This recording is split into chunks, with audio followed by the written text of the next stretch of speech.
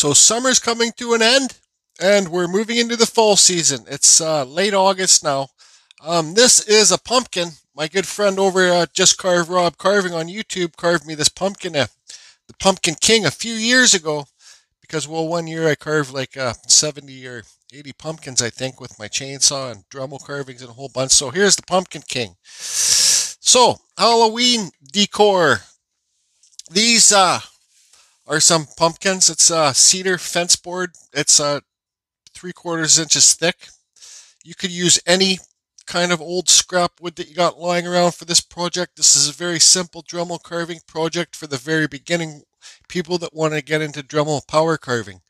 I just quickly drew the outlines, cut them outside with my bandsaw. You could use your jigsaw for these. If I wasn't at my carving tent, I would have used my jigsaw at home here.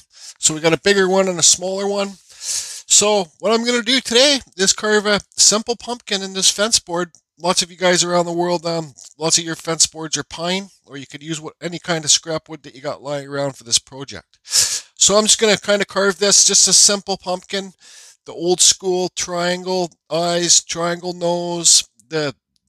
We'll decide what kind of teeth we're going to use. I'm basically going to use one burr for this whole carving. That's what this video is about. I'm running a Dremel 4000. This is the Apex Forge flex shaft that I've been using lately. It's holding out very well. I like it. It's comfortable. Somebody sent me an email asking me, why do I use this handpiece, this flex shaft, than using the whole Dremel? Well, Dremel's like holding a brick, and this is like holding a nice pencil, and you can draw on the wood and carve with this so it fits nicely in your hand. So the first thing to do is we're going to round these edges. And why I'm going to use this burr, it's going to take me a bit longer to round the edges with this because this is the silver taper burr. I usually use the extreme flame burr. The silver taper burr, you could use the whole edge, the whole side of it like this, and it's a good way to remove a lot of wood fast. I don't know if I have the extreme one. If I have the extreme one, I'll see if I can hook that one up. And also, we got to take this pumpkin top stalk back. So it's just like this is a simple 2D carving. It will make a great gift for anybody for Halloween. And the seasons are coming. Halloween and Christmas, get your carvings on.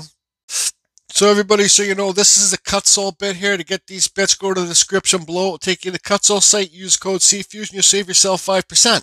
These bits come in 3 different grits. They come in gold, silver, and black. Gold is finest, silver is the medium, and black is the most aggressive. I wish I had a black one here. They're called extreme. I don't. So we'll just, I'm not in any rush to get this carving done today. It's just about having fun and killing some time, making a gift for a friend. So we'll use this silver one. So what I'm going to do, this line here for the stalk, I'm going to cut this line down, and I'm going to cut this. Where's the pen? Stand by, please. So what I'm going to do first is this line here. I'm going to cut this thinner and remove the wood, all this wood here. That way you can push the stalk back and then turn the carving into the stalk so it looks like, you know, the stalk's normally in the middle of the pumpkin, right? Or kind of the middle. I have my Dremel 4000 with the flex up hooked up to a foot pedal. So foot pedal makes it so I don't have to go over with my hand and turn the Dremel on and off. It's just so much easier to stop and start with the foot pedal. The foot pedals with speed control do not work for the Dremels, the newer Dremels anyways. So I'm just going to cut along this line and remove this wood.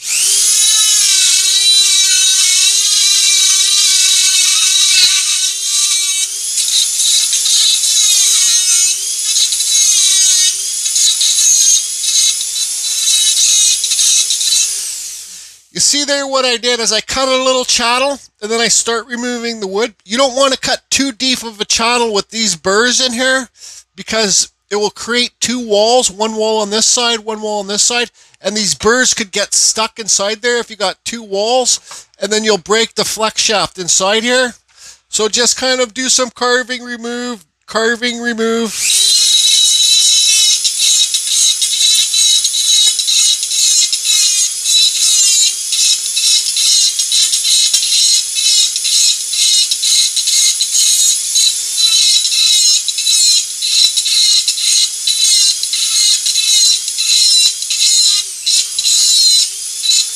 Okay, so you can see I'm taking the depth back so I can carve again deep in there and remove some more.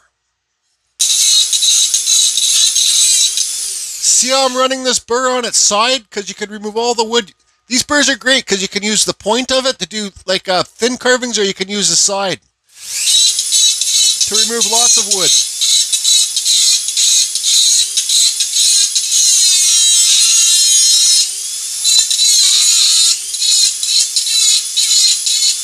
And all we're going to do is just keep removing this wood around here. Our objective is not to make this piece look so flat. We're trying to make it look round. And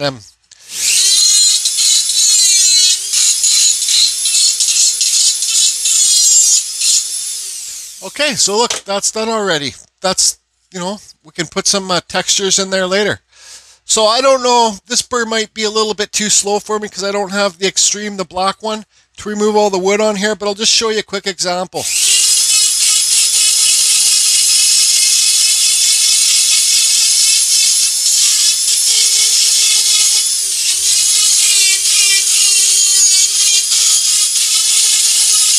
See, I'm just using that burr on the side.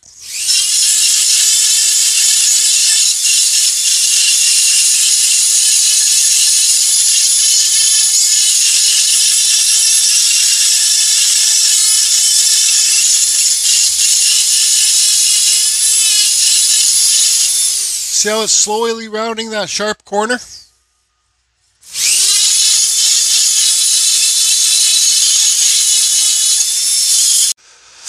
When you're doing this, take your time. It's supposed to be a fun project. There's no hurry to get it done. You're supposed to be enjoying your time, right? So you can see here now it's starting to get round.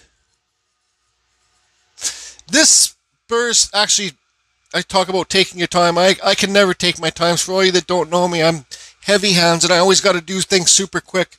So I'm going to switch it up with this extreme flame burr. See how spiky it is? And then we'll remove some wood fast. Then we could smooth it out with this burr after. So I'm going to put this burr on right now. Now this burr here is my 100% go-to burr. You got the fat side you could use it on, or you could use a tip for shallower carvings. Now let's remove some wood fast.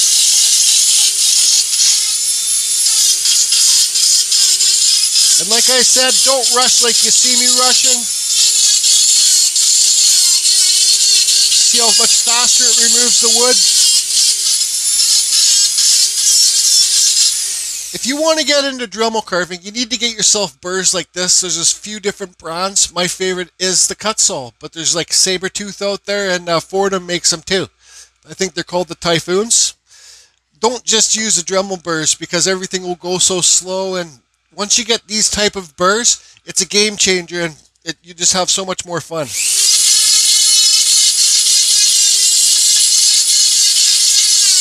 Okay, so you guys can see how much faster this burr is working. So how about I go around here, make everything round, and then do this edge here.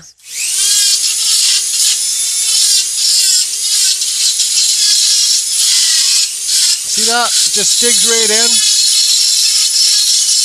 I'll make this all round. And your pumpkin doesn't have to be perfect round. Show me a perfectly round pumpkin. Some of them are all totally warped. I'll get this done and be back. Okay, so there you can see I got all the edges rounded. When you're just getting into wood carving, there's so much different things to learn. This video is basically, lots of people, when they're first carving, I get lots of messages about the burrs jumping out and, you're carving and all of a sudden the burr will jump. First of all, don't wear cloth gloves when you're using these burrs because this burr will grab the cloth glove and you will break your flex shaft. So I don't suggest, I suggest a thick or thin leather glove that's smooth so that if the burr hits it, it can just skip off. For all of you that are just getting into it, it happened to me when I first started. I'd be carving and the burr would sit there and it would jump and it would want to take off. Just my best suggestion for that is just do a lighter to the touch and just don't push so hard on the burr. And also, so if I'm carving here and this thing's going to want to kick and go this way, also make sure the hand that you're holding the piece, if it kicks, it slips, it comes off, and it doesn't catch your hand. Because if I'm holding it here, boom, it's going to catch it. So always make sure you're up. I'm left-handed, so it's opposite for most of you people out there. And grain.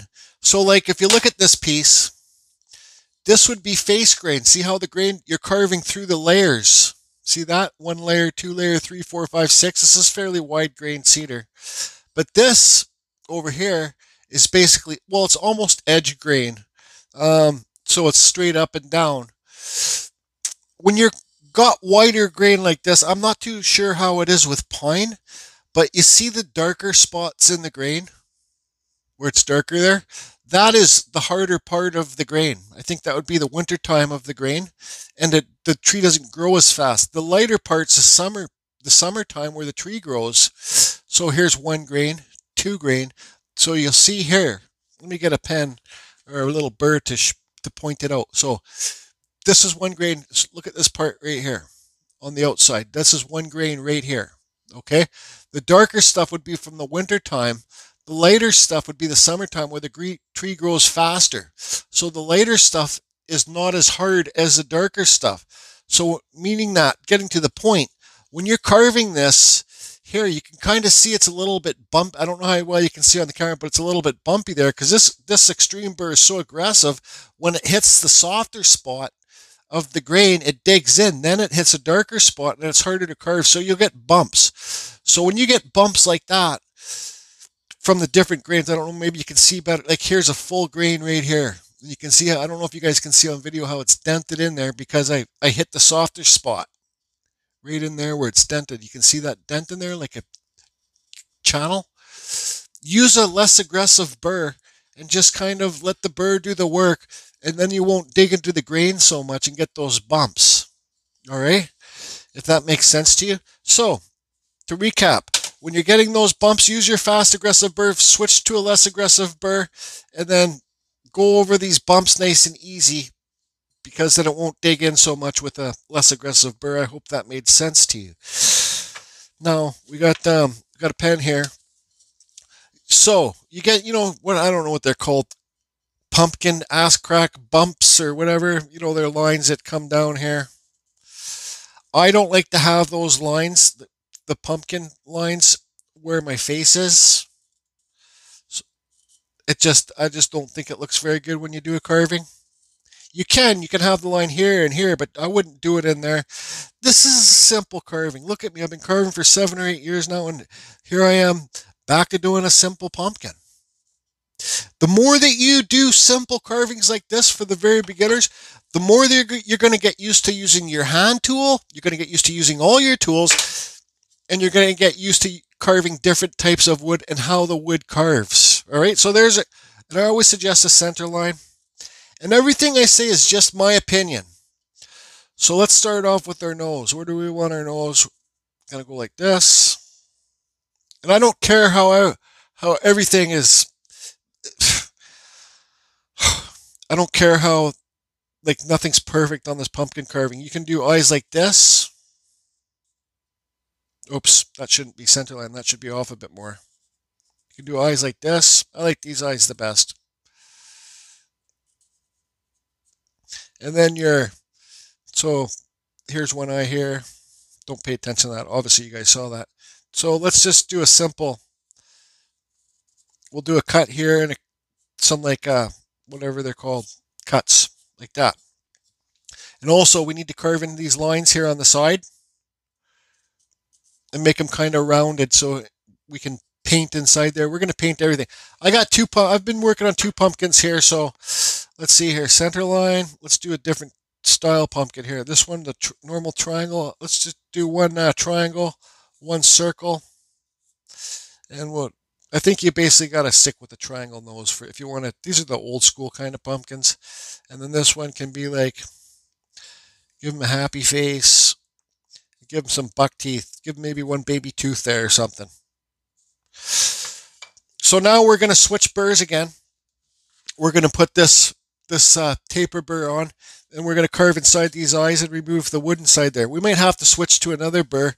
There's so many different types of burrs.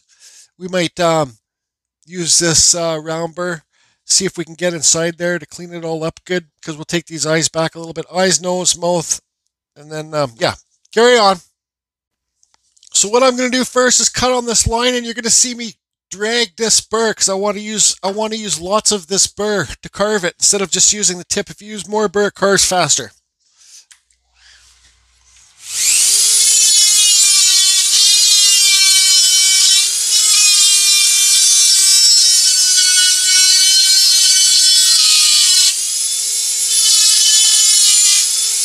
Okay.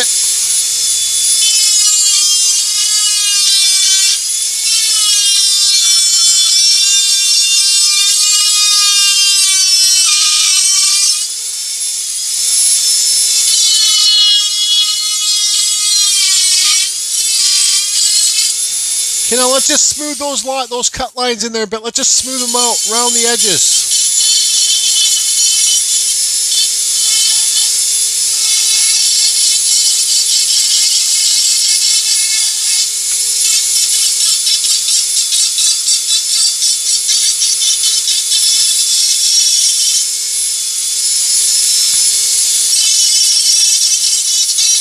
See, I'm just rounding that cut edge.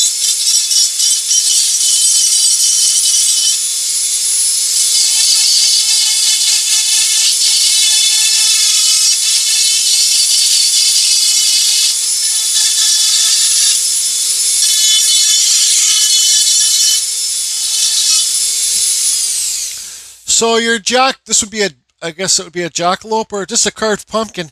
You got to think like if this was actually a real pumpkin, you got to make it look like the top parts that comes out off to be able to put your light in there. So let's just go like this. We'll cut that line.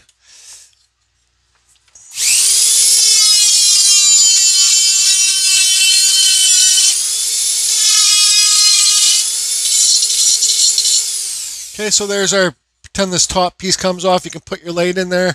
Okay, so let's do these eyes. I got so many different bits, but I'm trying to keep this as simple as possible as I can for you so you guys don't need to go out and buy 1,000 bits. You can see I've only used 2 bits so far, the extreme and this one, so let's try and do it with this one.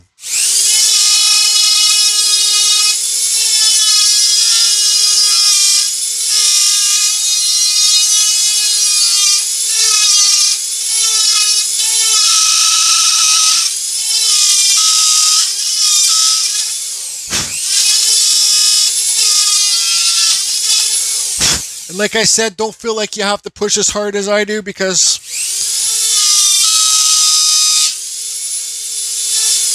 you see how, I don't know if you guys saw, but that burr just hit my thumb. All right. Is there any cuts or anything on there? Nothing. That's where it hit right there. Nothing. Absolutely nothing.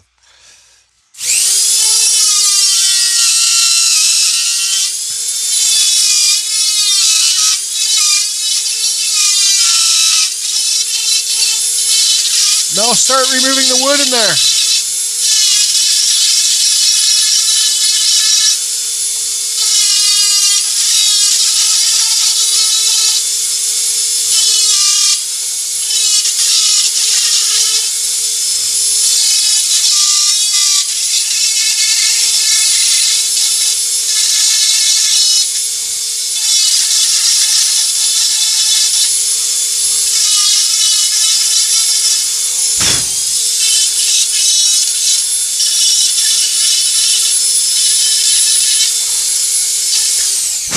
Okay, so that's all right. I can see this size a bit lower than this size, so I'll drop it a bit.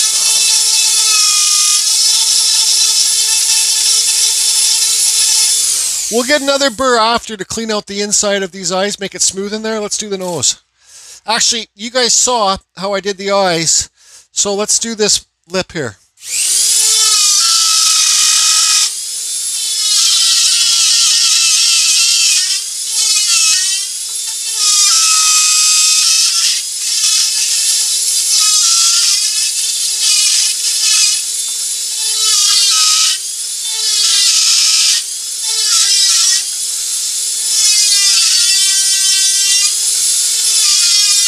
See how I'm turning those things at different angles?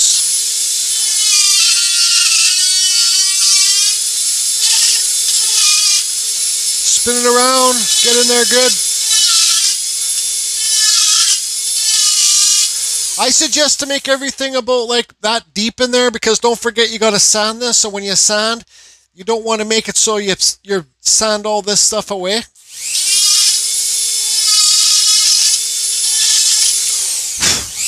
Okay, so I'll get this nose carved out. You guys can see what's going on here. I'll get this nose carved out, then I'll find a different burr to clean up on the inside here. Okay, so I got this one done. I went with the normal lip. That's the easiest to do, like where they're the cuts. I'm just going to use the extreme flame burr to get inside here. So all you guys have to do basically is get a few burrs. I might use the gold extreme flame burr to clean this whole piece up, like sand it after, but this is the same extreme flame burr to get in there. Just use it on its side.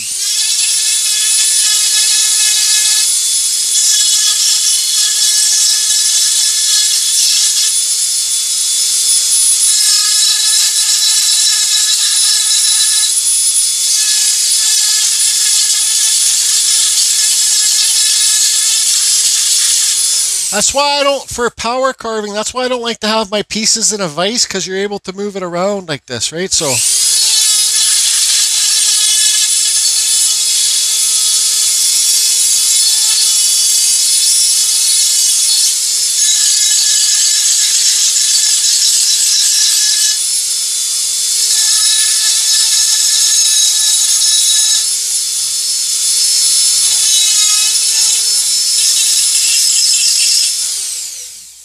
okay, so we need to put some lines, give this some character up here.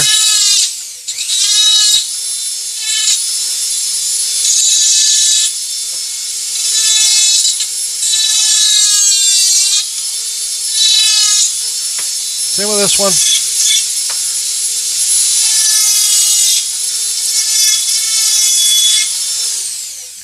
My pinky's broken. I can't bend it, so I use this pinky as a lever point, but try and keep your fingers away from these more aggressive burrs, 100%. Okay, so there we go. Now let's switch up this burr.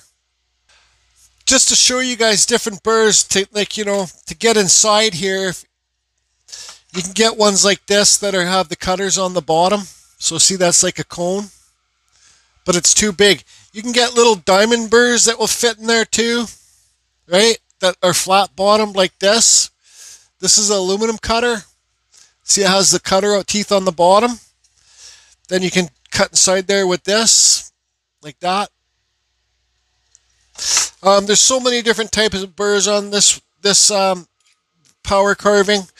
You can get cone burrs like this. See, this is the dovetail, I think. This is a cone. I forget the name of this one. Taper burr, but you see they're different. Get a square edge with that. You can do sharper points with this one too. You can get up in there with the eyes, sharper points. Actually, I think I'll do that. I'll put this burr on. See the difference in size? Here's my go-to burr, the Cuts All Extreme Flame, and here's just a silver taper burr, but see how it's pointier and more squarish looking? I'll put that on, then I'll run around and go like this, and all the eyes, give them, the triangle eyes, give them kind of a sharper points. Okay, I'll just show you a quick demo. So let's do the this eye here.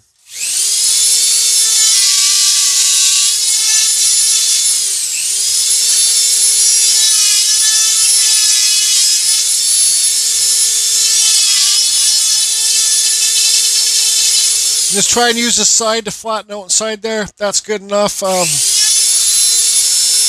This nose. See how that just made it more square?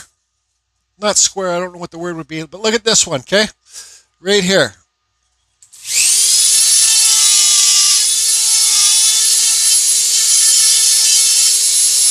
Gives it more of a square 45. There you go, that's the word.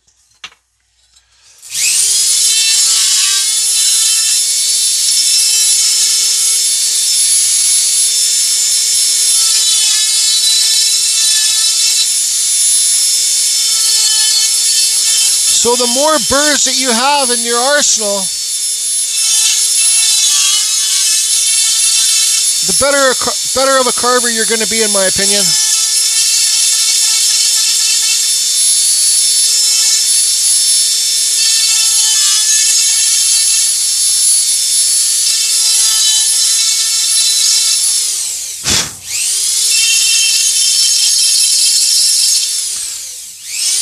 Okay, now let's get that other burr to, where is it?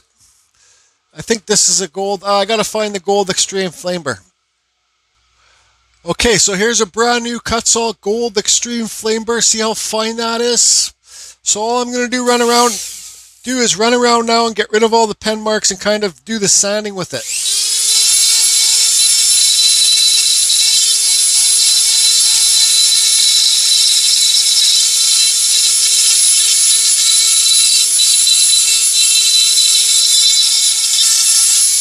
Okay, so anyways, you guys can see what's going on with that. So how about I get all this sanded off, cleaned up, and I guess we're ready to do some painting. Okay, so you can see here I got a little hole drilled up top there. That's so I can put a rope in there, a little string, somebody can hang it for decorations. This is something you don't see me doing too often. Here's some 80 grit sandpaper. Now I'm just going to run over and kind of sand all the... Well, I'm just going to sand it as smooth as I want to sand it. Okay. Okay, so earlier I said, do you ever see a perfectly round pumpkin? Well, I don't know what I was thinking, but these pumpkins are almost perfectly round. I can't even try to make perfectly round if I was trying. So these kind of look like baseball pumpkins, but that's okay. You guys are getting my point. So try and make when you have this piece of fence board or whatever board, make sure you don't cut it out round. Well, I tried not to, but that's just what happens. So now you can see I got the depth in there for black paint, orange paint, and I'm going to do that later tonight because I still want to be loud now, and I don't want to be loud in this carving room in the nighttime, so I'm going to blast off a wood spirit and paint these later tonight. Okay, so let's talk about painting. Here is some dollar store acrylic black paint and a Carving Fusion paint tray here. Dollar store paintbrushes. All I do is quickly paint inside these things black. All right, so there's one done. I'll do the other ones off screen. Oops, that's okay because I'll paint over that orange later. Just kind of dilute it, and I paint inside the mouth here too. And another thing too, once the paint's dry, because I gotta wait till this paint's dry before I paint the orange, so it doesn't blend together. You could always sand this part off too, where you get extra paint where it's not supposed to be. You can even paint in these lines here. This looks like a baseball pumpkin, but we'll do some dry brushing in those lines after. Okay, so I'll get all this black paint done and dried, and then I'll move on to the orange. Okay, so I'm the least picky artist there is to a default. I already signed it. One thing that drives me crazy though is when I'm doing stuff like this and painting, I always kind of, so you got walls of the eye there. I always kind of turn it around and look in different lights, and I'll see spots that I missed. Like if I miss a spot there, I'll hit it, and I'll turn it. See, like right now, I see a spot down in that mouth because you can see it in different lighting. So maybe that's a tip for some of you. I don't know. This is just the basic video. And so I'm done painting this. I'm going to have to sand it because you can see I don't have much patience. So you got a hair dryer or a heat gun. You can speed up the drying time of the paint. So I'll get this all dry. I'll sand it, and then we'll paint some orange. And we'll paint the top stalks green too. Okay, so the paint's pretty well dry, and like I said, this is a very beginner pumpkins. We got some Mod Podge here, so you get the clear, you get the crystal. The water-based check. Okay, so the paint's all dry. It's a silly pumpkin. What can you say? We got some Mod Podge here. We got the glossy. This is stuff's water based. You got the glossy, then you got the matte. So I think I don't know what I poured on here. I think it was matte. So what I'm going to do now is give it the I know it's called Mod Podge, but I like calling it Mod Podge. I'm going to quickly give it a coat of this, and then because you see how this kind of just looks like a silly pumpkin. I don't know. I don't think I'll be able to make it a not silly pumpkin, but this makes a great gift. I'll get this on here, and then we'll give it a black wash, so hopefully it doesn't look so silly. And yes, you can see the paint there. I just left it on like that. I don't care. This takes a while to dry. Actually, not that long to dry, but I got a date tonight, so I'm gonna get this done. I gotta go really quicker. Get this done. Let it dry. Maybe I'll come back tonight after the date and finish this video off. Or if the date goes good, and I may finish it off tomorrow morning. Okay, so here's the little pumpkin. I thought I was filming when I did the bigger one, and I wasn't.